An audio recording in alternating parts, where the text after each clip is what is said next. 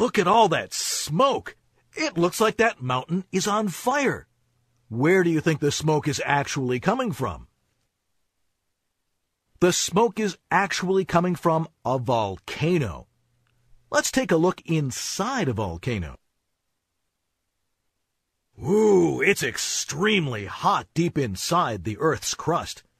That's why all the rocks here are in a molten or liquid state. This molten rock is called magma. Magma pushes up against the Earth's crust. In some places where the Earth's crust is thin or weak, the magma breaks through and pours out.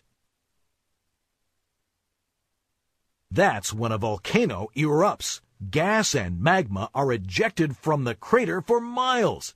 When magma pours out of the Earth's surface, it's called lava.